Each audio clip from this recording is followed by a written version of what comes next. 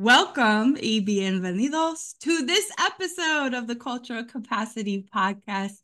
I am one of your hostesses here, Justine Gonzalez.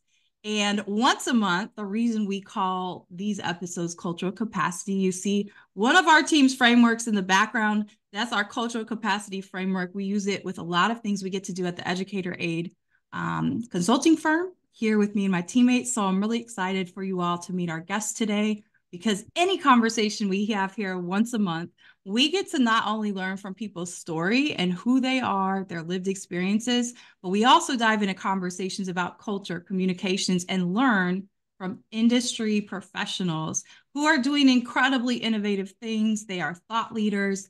And today's guest is no different. You all know, if you've been here for a while, I'd like to start by giving people their flowers. In other words, I notice I'm a very observant person, and I've been that way since I was a kid. But when I interact with people and I meet them, I love the art of conversation. I love the art of getting to know someone. And so we hope that through these interviews, you get to do the same. I've actually gotten the opportunity to interview our guest one other time at a collaborative podcast I did with Blake Nathan, the founder and CEO of Educate Me Foundation, of which I am a board member. You often see that linked in our show notes. But he and I got a chance to interview Jeff, who happens to be not only a leader in education, but also in finance. So this is I'm really excited about this interview, Jeff, because many of our guests, maybe they wouldn't pair those two together. I don't know. But I know that I learn so much from you every time we get to talk. Our paths first crossed probably 5 or 6 years ago. We've both done work in Indianapolis, which we do have a global audience. That's in the center, Midwest of the United States. And so he and I crossed paths there, though neither of us are originally from there. Both of us have done some work there. So I'm excited to introduce our guest. Before I go further, please make sure that you hit subscribe. We are so grateful for you here and for stopping through. And we love to do what we do. We sponsor this through our company, and that is where we're at with it now. But please hit subscribe. It does help us continue to bring phenomenal guests such as Jeff today.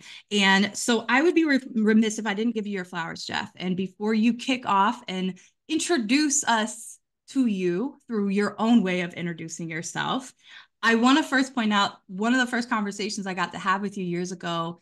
I noticed you had first moved to Indianapolis when we met, and you spoke very much about family. And so that stood out to me because it was very clear your priorities in your professional life were driven by your values of legacy you're creating and your commitment to that legacy and growth for your family, your wife, your children, the decision that you've made to come to Indianapolis and move from New York. And then the second thing would be your vulnerability as a leader. I know some of the work you've done, just a small amount from just the headlines and different things like that. But I know that you have such a footprint, so many places, and you've worked across numerous states, perhaps even countries that I'm unaware of. I don't know. So I'm excited to learn more about you, but I also wanted to commend you and say, I appreciate your vulnerability as a leader and every time we get a chance to catch up. So without further ado, our guest at the Cultural Capacity table today is the Geoffrey Fenelus. Did I say your last name properly? Fenelus, yeah, Fenelus. Close though. Fenelus. Okay, thank you. Could be either which way. I prefer to say Fenelus. Okay, got it. I appreciate you taking the time to connect with me, and I'll give you flowers back. I appreciate your authenticity, your ability to listen, and your ability just to show up for people. It means a lot. Quick way to introduce myself. Quick thing, I'll just clean that up a little bit. I'm definitely an educator at Educator's Heart, and I actually wanted to do finance and be an investment banker, but currently I'm actually doing benefit strategy, which still connects to financial institutions and structures as well. But my name is Geoffrey Fenelus. I'm actually originally from Brooklyn, New York, but now I reside in Indianapolis. Just to give you a little span of like my brief history, what actually drives me. My mom's an immigrant from Haiti who left Haiti during a dictatorship to come to the United States to ensure that, she can maximize on the opportunity she has for herself personally and for her kids.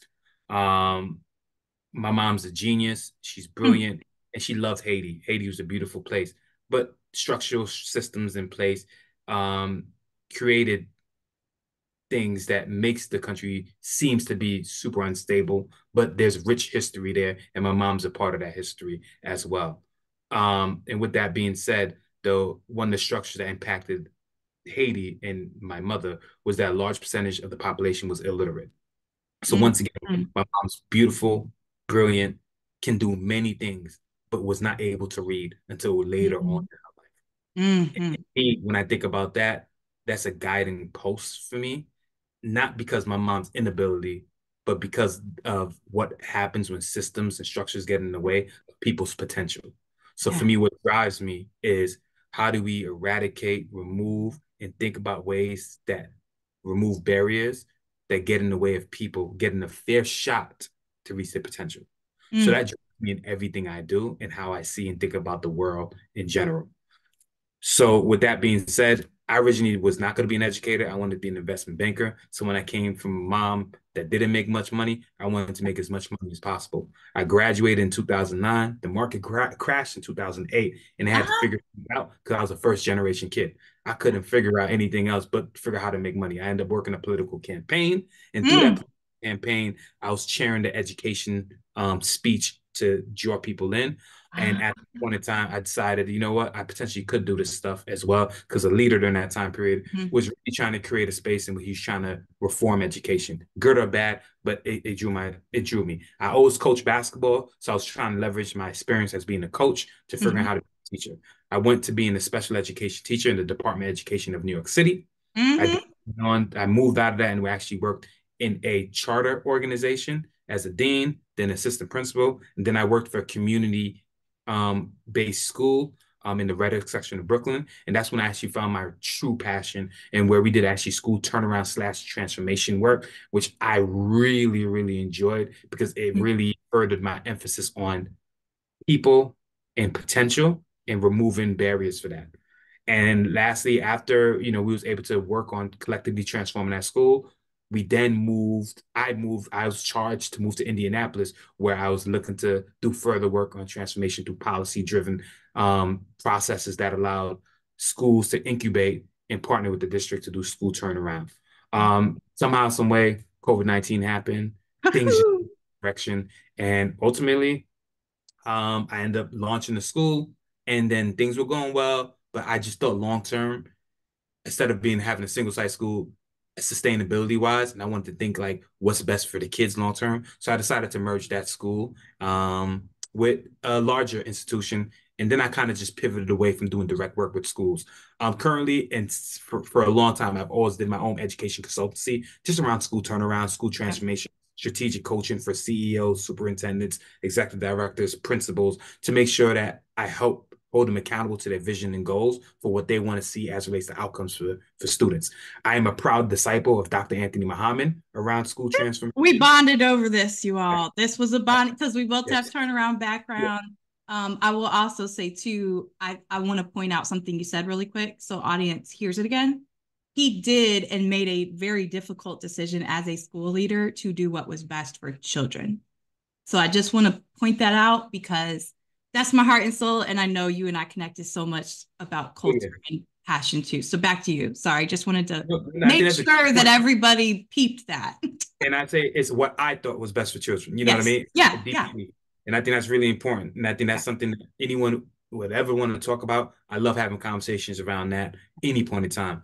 But I think ultimately what it led to me to do is actually do some deeper dives. I've been working in education and I've been honestly working really hard for 10 years as a principal, as an executive director, as a founder. I've always taught every single year when I led a school. So I was Yep. tired and many different Same. Same.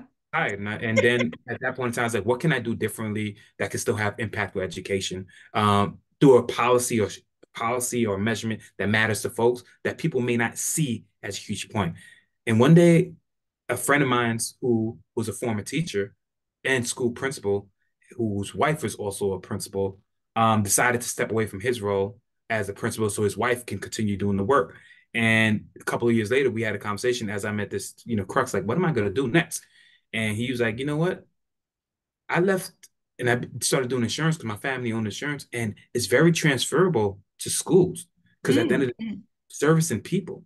And schools need this because they have to have a broker, but we're not brokers. We're really advisors and we know schools and we're passionate about it. So it's more than just business as usual. We're constantly thinking about what's best for the kids, but we know it's by the way of the adults.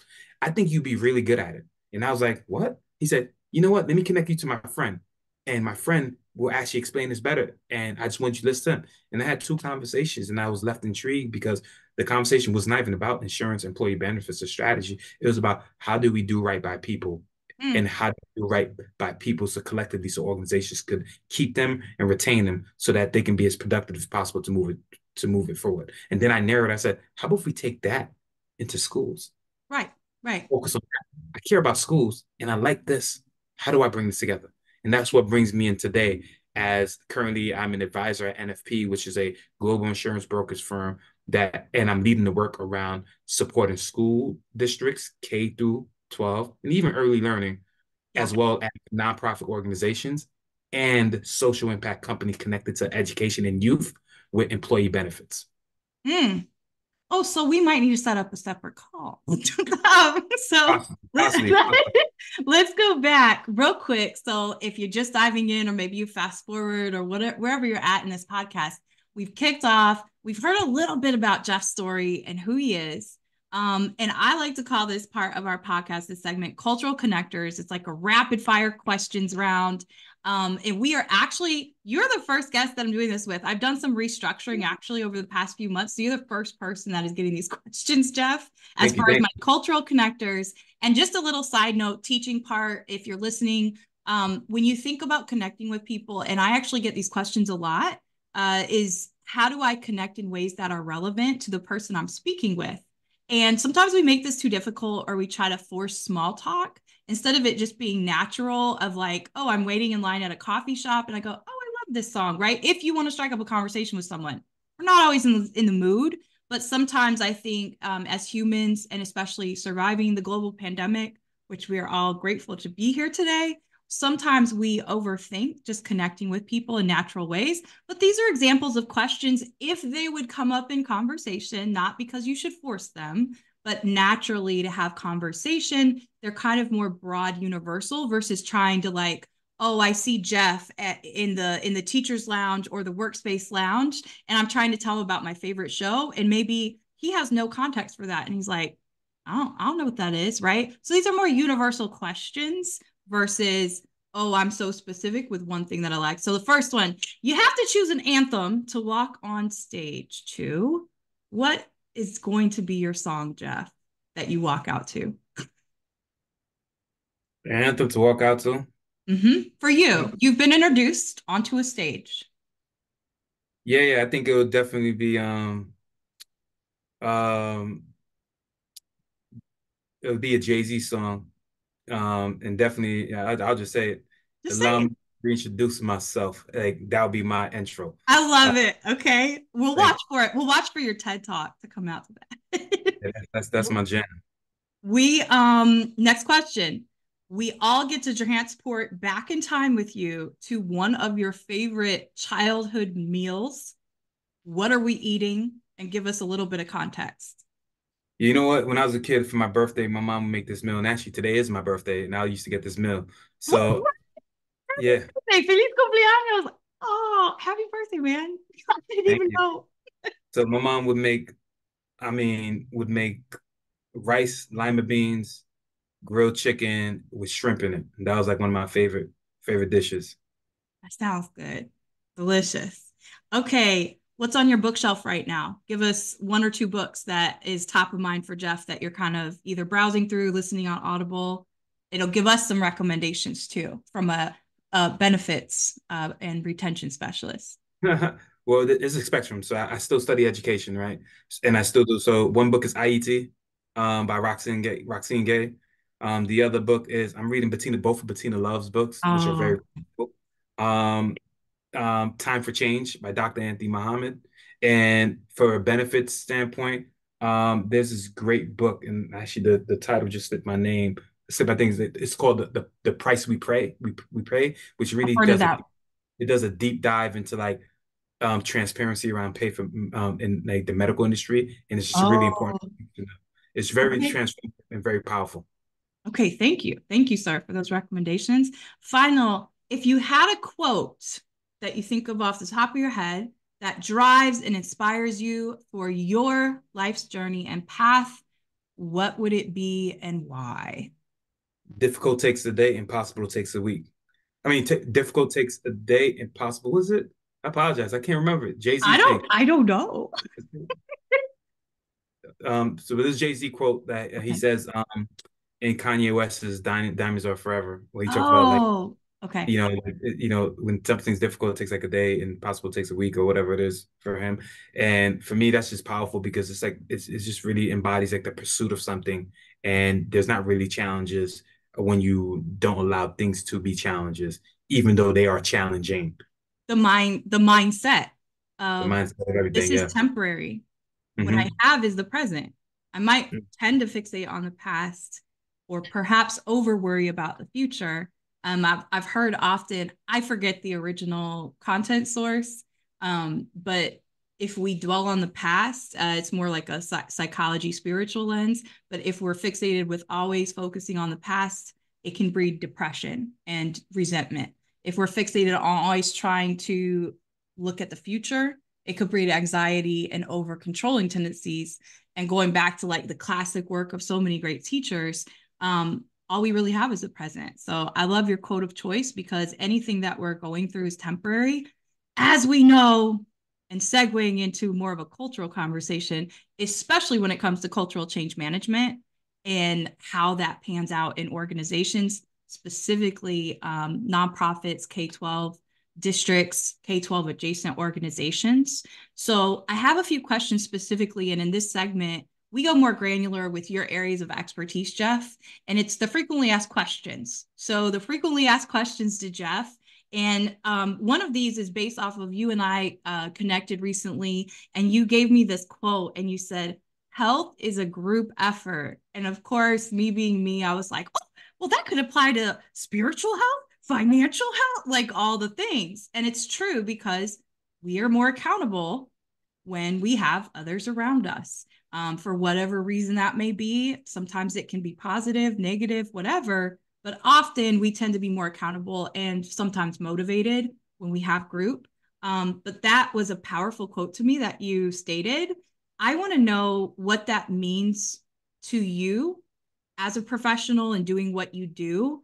What does that mean when it comes to organizations taking responsibility for employee benefits and how those are implemented? So I want to start broad with that quote, and then we'll get a little more granular with some specific questions that I think could be helpful to organizations and leaders who see this. Yeah, and I think that's a brilliant question. And I think I'd like to probably show a visual to show you what it looks like, or feels like, or means. Is that cool with Perfect. you? That wasn't Perfect. jazz hands. That was like symbols. Okay. Yeah, yeah, nah, I was trying to figure that one out. But yeah, I think it's to show you a visual, but like at the end of the day, like health is a group effort. I think at the end of the day, we speak about culture, right? And the reason why it's a health is a group effort is you have to create a mindset and a culture that is really important for just people to be healthy. Research has shown healthy people are just more productive. So from a selfish aspect, if your organization you want to drive outcomes, having your people be healthy is extremely important. But for human aspect, it's really important. And for financial aspect, like unhealthy people cost a lot of money as well. So healthy community actually is better for everyone else because then the money can go back into helping people do other things. So what I want to do is actually show a lens that we leverage at my current company where I'm an advisor, NFP, to actually begin to do work with organizations. So we use this lens to showcase how we think about things and how we encourage anybody we partner with to think Okay. about things, the conditions for them to create healthy conditions for people. So I'm going to throw this up really quickly.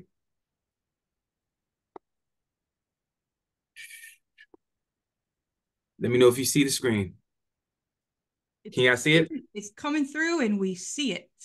So perfect. I'm gonna jump in this really quickly. So at NFP, we have something called like the Total Rewards Halos or Halo, or I say like a Total Reward Lens. And it's a model for evaluating what's important to employees and the HR platform to support them. So you think about your people. So when you think about having a Total Reward Lens, first, if you look at the peripheral, right, the first Mm-hmm. thing you have to do is what's in my locus and control as an organization? What is Right. my organization design factors? That means what is your mission? What is your vision? What is your values? What are the things that make your organization live and breathe? That's really, really important. When you identify, you really know those, how they look like, sound like, and feel like, then you have structures in place that's very clear and transparent to people about what the organization represents. On the other side of the factors, external factors, these are things you actually can't control. You can't control COVID-19, Mm-hmm. control a recession happening. That's why when things you can't control happen, it's important for you to really dig deep on your organization design factor because those are things you have in your Right. locus control. Right. Then if you take a look inside, there's different components that's really, really important to organizations. This look pretty for display, like they're all even. It's just for visual aspect. But the reality is different organizations have different things that mean a lot to them. But typically, what they are is compensation, benefits, well-being, leadership effectiveness and support, community impact, work environment and resources, learning and development, and diversity, equity, inclusion, and belonging Yep. as a framework that organization leverage to make sure at the end of the day, these are key things that people really care about. But we traditionally learn though, two things that matter the most as a foundational standpoint is organization needs to create principles and guiding posts for their compensation and benefits. Why? Mm. Because typically people want to know why they get paid for things, what's going on, and how they're going to get paid long term. And it's really important for organizations to be clear and upfront and transparent about that. The second thing is benefits. You need to have guiding principles of what you want for your people when you think about how you're going to create things that are beneficial to them. Health. Right. And once you have a philosophy connects to these two things, it allows you to then figure out these other huge pieces as well. Whether in your organization, the major focus should be community impact, because that's what the people in your environment really, really, truly cares about. Or it's like well-being. What are some other ways people can be well within your organization? Or it honestly, this is where a lot of things fall short. Leadership, effectiveness, and support. Sometimes you can have all the other pieces. You can have great competition, great benefits, but when your leadership effectiveness and support's not there, people leave you. And Yeah, then when you if you're not engaging me in feedback that's meaningful, the coaching, all those different programs for ongoing learning, all that stuff. yeah, it don't matter as much to me. And what we notice that when you have all these pieces and they can vary depending on your district, your school Right. organization, your profit, the most important thing after that is how it's communicated to employees. Right. Communication Exactly. is everything. And this Yep. is research showing this. We can use Dr. Muhammad's work in education. You can use communication guys, but communication, when it's clear, it actually builds trust. So what ends up happening is that a lot of organizations tend to not effectively communicate. And the thing is about that is that sometimes people have great things in these spaces, but it's not communicated effectively to who? The employees. Because at the end of the day, all these pieces conditionally create the employee's experience. So at the Right. center of all this stuff is your employee. And how what's really important that I urge organizations to think about is how people are experiencing it. So The, that's the the, lens the that we workplace experience. yes. So all these pieces feel in place, like how people experience composition, how people experience benefits, how people experience your organization design factor. That's what matters the most. And we're in a time period where the education sector is battling for We're talent, hurting. We're hurting. battling for talent. So and the thing about this too is really important. Usually when it comes to benefits, it's the second biggest budget line in organizations finances. So when Yeah. people Yeah. Period. In any yeah, industry. in the industry, so when people are not thinking about it and not stewarding it and not creating philosophies and guideposts around it, they Mhm. leave themselves liable for losing people. And I say this much too. When it goes really, really well, it's because people are actually being strategic and intentional about it. When it doesn't go well, it's because people use it as a check mark. Yes, we Right. have this. Right. That, and at the end of the day, you have to think about it. In my people, the people that work for my organization, how do they feel about this? How do they see this? And do they actually see this as a beneficial aspect to their life?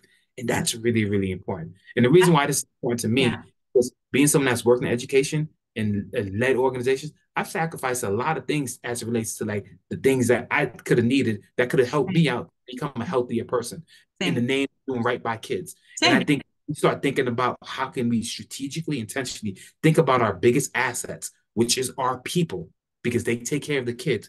That would be transformative. And partnering with people that really have the same alignment, really, really matters.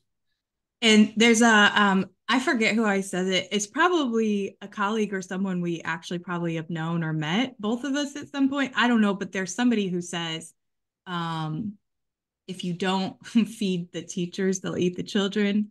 I know Yeah. so many people say it, but in schools in particular, right? When you're on the front line serving, and again, this is both Jeff and I's backgrounds, in part of our backgrounds, we've done a number of things, but when we're not understanding boots on the ground, no matter the sector, what employees are experiencing, that is what I get passionate about. That's what we do. We have a plethora of employee engagement surveys, a number of them that we've now conducted some national studies on. And in our model, Jeff, it's funny because at the very center of our cultural capacity model, which by the way is the same model we apply, whether it's through a learning program or developing an accountability system that is shared with organizations, either way, what it revolves around is internal and external communications.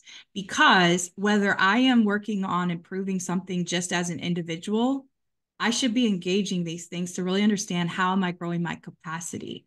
That is why I try to encourage throughout these podcast episodes, especially with guests, if you hear something that you go, oh, well, that's different. Say that you heard Jeff share about his anthem song, right? Or any other guest. And you go, well, I don't really like Jay-Z. He uses curse words.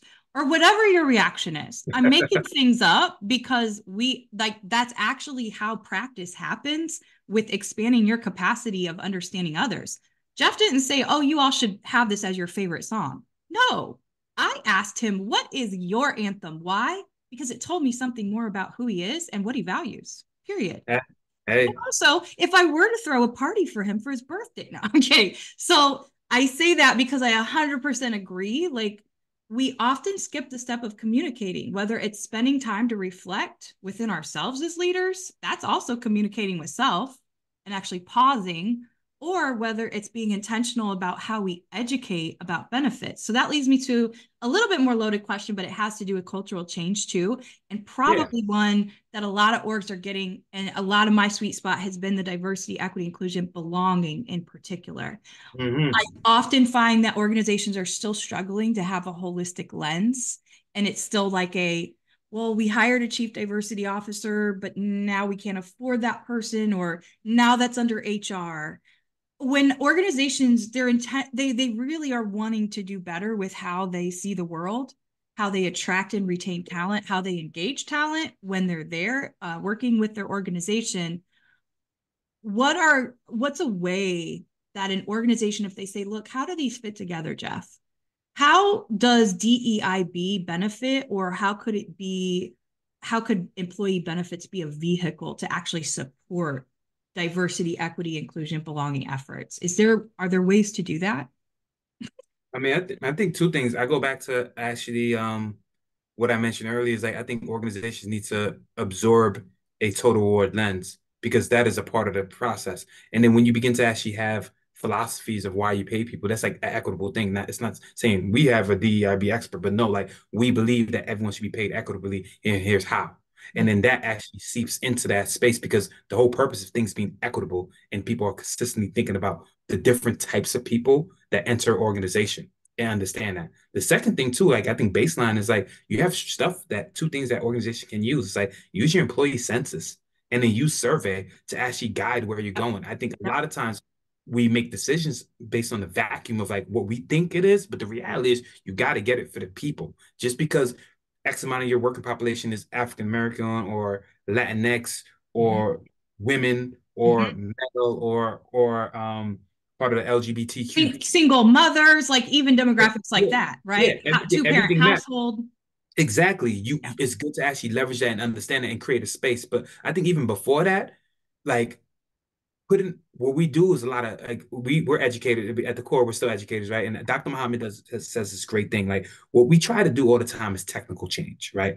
We hire Mm, this person. We change this structure. We hire someone to do the DEIB. We say all these things. We get this curriculum because yeah. Adopt a Afro new curriculum. yeah, we adopt a new curriculum. We do all these pieces, or we just get this benefits and think it's gonna work out. But the reality, Dr. Muhammad says this quote where he's like, Culture is like rich soil. Mm-hmm.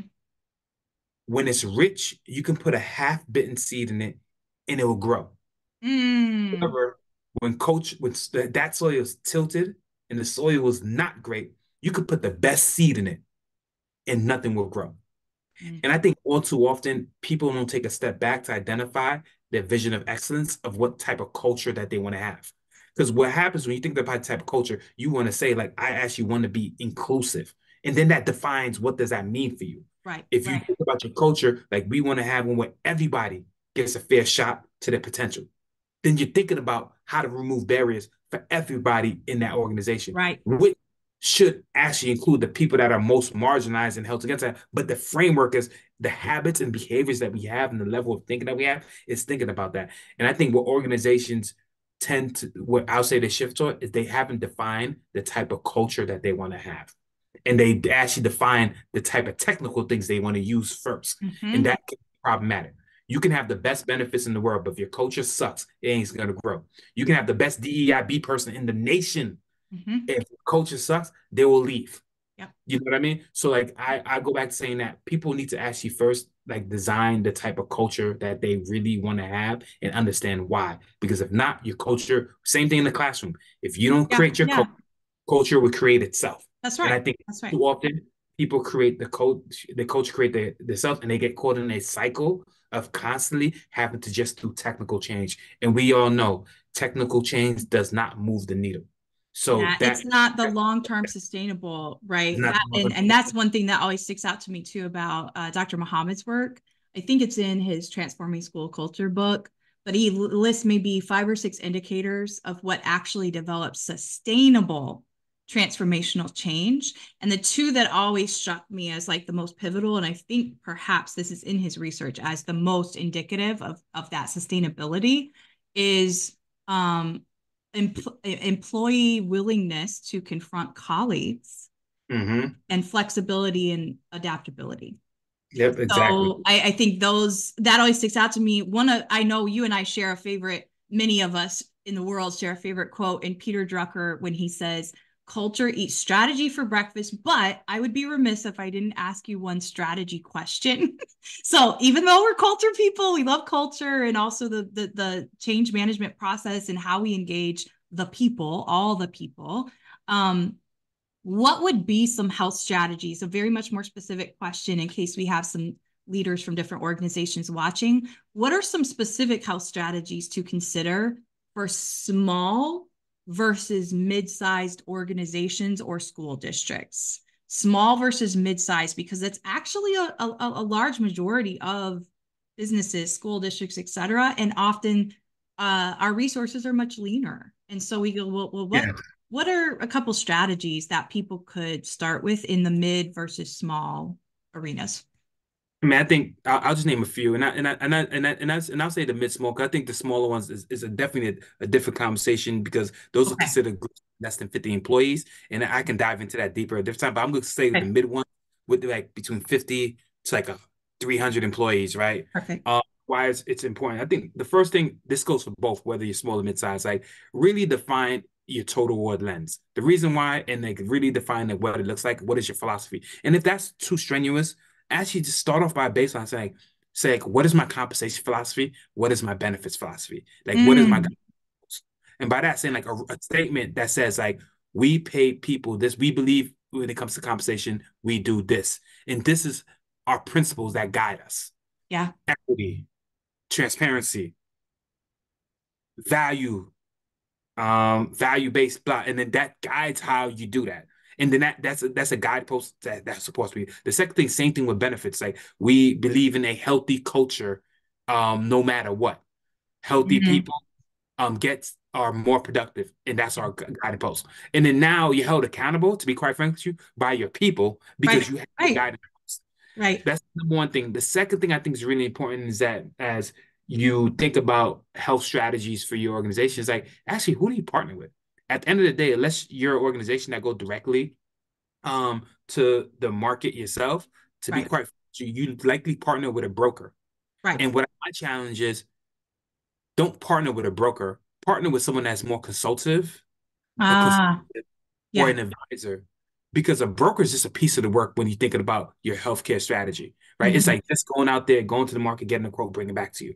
When the reality, which is a check mark, when Mhm. the reality is there's proactive things people can do to help you think about your people, and the person should be an extension of your team that's critically doing the work around helping you understand your HR and your health strategies so you can do right by your people. And then so you as a team can focus on the main thing is figuring out how to help your people serve their kids. So I think that's really important. Right. And the profile of a broker, I think that's strong is someone that's proactive, not reactive, that has an approach when they meet you throughout the year that just don't wait to open enrollment, but has a conversation with you throughout the year. Yeah. So Yeah. after your enrollment happens, they should check in with you. In the middle of the year, they should check in with you. And then they should say, like, how do we have a communication strategy for the upcoming year? And then they should be evaluating what went well for you this year, what didn't go well for you, and what are some things that you want based on your employee data, and then leverage that to inform the following year. That's really important. So the Yeah. first thing is have a philosophy of comp and benefits. The second thing is find the right fit partner that's going to help drive you based on your values, vision, etc. And then the last piece I think is really important is when you have a strong broker that's truly an advisor, they're going to educate you on the spectrum of options that you have. Yeah. So when you think about it, health benefits are your second largest budget line. So Yeah. at the end of the day, when you have cost savings in that area, you can take that and put it right back into your people.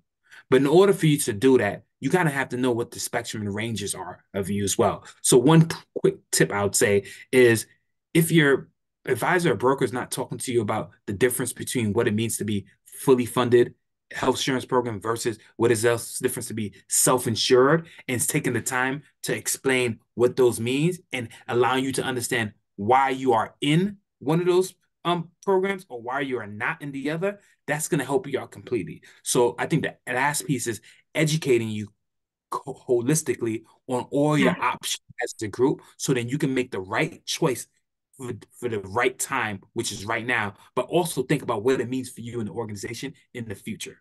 And I Right. think that's Right. really important. And I Do and, and you I, do you offer that as well, Jeff, as far that as is that is that is consultative and that is especially with your lens of knowing, hey, if this is your strategic plan goals, how do we yeah. align your benefit strategy? Do you do that That, work as well? that is actually at the core of what we do at NFP. Okay. And that's Good. how we see the world. Okay. We don't look at it at the lens of just brokering a deal, brokering Like, here, sign this. This is your yeah, benefits package. yeah. We look at it as actually understanding what's the best way to meet what you need. Some people, cost is the most important thing. Some people, educating their employees and their engagement is the most important thing. Yeah. Some people, it's cost and education. We Yeah. figure out strategic ways to actually understand what you really need and do our best within the confines that you have to really, really match it through a consultative approach. And that's what really matters. So yes, we do that work. And there's some other groups that do similar work that's really good Right. at it. And there's some people Right. that don't do well at it as well. But Yeah. my thing is, if you find somebody, it needs to be someone that's fully educating you on all your spectrums for today, tomorrow, Yeah. and the day after that. And that's going to give you the spectrum because this is a long game. As in education right now, as the funds drying up, there's a financial cliff. People are giving teachers sign-in bonuses to keep them. People had additional money to take care of the people. That's going to run out. So every Yeah. dollar counts to That's go right. back to kids or to go back to your staff. So if you're not thinking and forecasting strategies in advance, you're going to be too behind. And you need a partner that's going to stretch you, listen to you, understand you, and be an extension of your team because it will be a great partner will mention it and let you make the best decision based off of that every single time. And Yeah. they'll give you their opinion, but they will land what matters the most to you. And I'll share this story. So the difference between fully funded and self-funded, right? When you're self-funded, you have access to more data to understand the health of your organization. When you're fully funded, you get Wow. information, but it's not as accurate or as direct as self-funded. Okay. But by getting that information, we were working with a group where we was able to leverage it to actually drive down their price and their fully insured deal as well. So the thing about it is someone that's going to advocate and think about strategies to ensure that they're doing right by your people, and that's Okay. really really important as well. And I think um, the last piece is someone that's going to advocate for you and think about you and want to be the extension of your team. So yeah, I love this part of talking about because being someone that's in education, being on this side of the game is really, really important because sometimes I think when we're in education, we just stay in one lane of it. That's great. But when we start spreading out outside of it and bring back what we've learned and experienced to do that, I think Yep. it's really, really powerful. Because Yep. when in my role right now as a principal, I wish I would have thought more about how to retain and attract folks. I wish I didn't have, this time I did have a checkbox mentality with benefits. I wish it would have been like a strategy. I wish I would understand the demographic data and did better jobs on surveys to Yep. keeping my people. Yep. I didn't because I was too busy focusing on one thing because I didn't have that knowledge and I didn't understand that. Now, on the other side, I'm trying to actually remedy things that I wish I had and is actually paying Yeah. it forward. Yeah, similar. So y'all know you're going to see in the comments, you know how to find us, but we are going to link some different resources that Jeff shares, and specifically his LinkedIn profile, just like we do for all of our guests. However, I have to close this out. You can't get off the hook with the final two questions. Okay, inner child. So this question always goes back to a key principle that little Jeff, when you were 7 or 8, key principle that you can trace back to little you. And so basically, something that you were taught and it's just stuck with you, and you're like, yeah, that's still me to my core. I lived by this as a kid, or a teacher taught me this, or my mother taught me this, and I still live by that same principle now. I mean, I say two things: humility. There's always something bigger than you, and then results over reasons. At the end of the day, Mm, you can get things done, or you have reasons for not getting it done. And the results don't mean like you actually get it done, but it's the pursuit and process of progress. and making it. So like you Love can, that. yeah, and the results is not like, I'm gonna be a millionaire or I'm gonna get all these things done, but the pursuit of you going after it and Yeah. that process is the learning opportunity. And then that means like you don't have a reason because you actually identify what the gap is because you pursued it and you learn from it. And there's nothing better than being able to learn from being able to learn and growing. So I would Yeah. say that humility is key to me because having something a bit deeper belief beyond me. And then Mm, it's like I just believe in like either you get results or you have a reason for not getting results. yeah. And that's it. Finally, unapologetically living out your purpose, Jeff. What are you working on now specifically? Where can we find you? Should we be on the lookout for any professional things you have in the works, or ways that you want professional orgs to contact you? That was a bunch, but you tell us all the things as far as what we should know about Jeff. And number one, if I'm a leader who's hearing this and I go, ooh, yeah, I probably need to hop on a call with him. How do people do that? How do they begin their journey of working with someone like yourself, you, or again, going down this path of being more intentional just in general with how they provide benefits for employees? Yeah, two things. So through NFP, which I mentioned is a national global insurance, it's a national slash global insurance brokers firm. I am an advisor. So Okay. if you anything that deals with benefits, 401ks, 401bs, and you really want strategy around that, feel free to email me at my NFP email address, which I'll give and share, and we can have a conversation like that. How my approach typically is this: we have a phone call. The first phone call is actually just a discovery call. What the discovery call allows me to understand your organization and what is your true pain points and what's going on, and just allows me to see where you are. Secondary, after we have that information, I typically then come back and present based on what I heard from you. Then I share about the capabilities of what NFP can do. And then after that point in time, we see whether you'd want to move on. And then we talk strategically what timeline and everything else looks like. And I introduce you to actually key opponents. This is a team effort. Like I have actually a team that supports everything that happens. And I think what's really important, like I mentioned earlier, my goal is to impact 1 million lives through Mm, benefits in the education realm. And what that really means is how I equate this is this way: take the number amount of employees that we're impacting, and then we look at the enrollment of the students in the school. Put those together equals the impact goal. In yeah, the next 5 years, if we can get to 1 million lives where we're impacting it intentionally, then we're actually fundamentally changing the structural approach how people have benefits in their lives because it is a core to the employee experience. yeah, And I'm not doing this just because I want to just do benefits. Like, no, it is a huge piece. yeah, If you have more than 50 employees, you have to have this. This is a policy-driven way. So your people experience matter. So yeah, I want to leverage that as an entry point to make sure I'm tapping into schools and structures. Second thing, to be honest with you with that, the more we get clients to do right by, the more we create a culture around what employee benefits can look like and be for the future. right. So it's also important for me to do this work because we won't, like we mentioned, we want to be a part of creating a culture of Yeah. great conditions in schools or education entities across the country.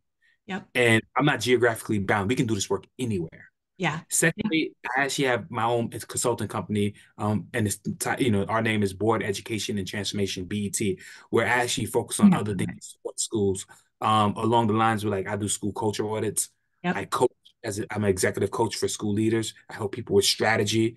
I've actually helped people get elected for school board. Mhm. I've done keynote speeches connected to the instruction. And my strategy around board education and transformation is also connected to Dr. Anthony Muhammad's work, Yes. where I focus we have three-pronged approaches. First, we focus on the adults, then we shift to creating strong tier one structures for the students, and then we really seal the deal with creating two strong priorities around achievement, which is intellectual preparation and looking at student work. We Mm. feel is the foundations of actually creating excellence within schools. And there's multiple steps that we take in each area. But like I said, is we focus on the adult culture first, then we create strong tier one structures with the student culture and at high effort. I forgot to say, we create a high effort Hmm. for students. And then last but not least, we really drive teachers, leaders, and anyone that believe that can do anything with instruction around how do they actually intellectually prepare, but then how do they actually look at student work. So the intellectual preparation is an indication of what is by intellect preparing. You then can see how worthwhile your intellectual preparation is by Yep. looking at student work. And I do that work across the country. Currently, right now, I'm doing work in St. Louis. I did work in Albuquerque, New Mexico. I've done work in California with school districts as large as 20,000 students. I did keynote space, and I will continue to do that work as a passion, but it intersects with my work currently as a benefits provider because it's an entry point to understand what matters the most. And for me, I'm a problem solver first, any which way. So it's not Yeah. really about benefits thing. If that's not your problem, if I still can help solve a problem, I will. And that's how I see myself as well. So on the benefits end, I'll close out by saying, just reach out to me. And if you just Hmm. want to have a conversation, discovery conversation, it will kick it off. It's a very structured approach, but it's really getting to know you, your vision, etc. And the people that I look for to connect to is HR directors, school founders, executive directors, superintendents, or talent leaders in the education space. Yeah. Um, and anyone else that if you need instructional or leadership support, I also do that as well. So I don't separate. I still love You doing get work a, with. hey, you all listen to what he's saying. If you are a school leader and you need a 1-2, there's a lot of room for wiggle room. I know I share that as well as far as just the different endeavors and paths that I've chosen. And Jeff, I can't say enough great things about you. I've told other people about you and the work that you're up to already, because I often get questions right in our spaces when we're doing work.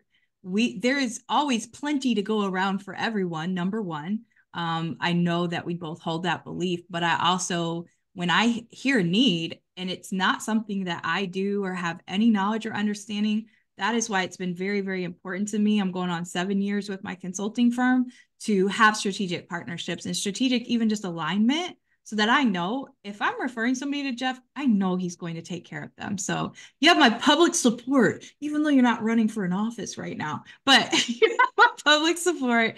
I'm really excited for you and then the work you're continuing to do. It's always a pleasure to catch up, sir. And I just love getting to bear witness to your journey. And I'm honored that you stopped by here to spend some time.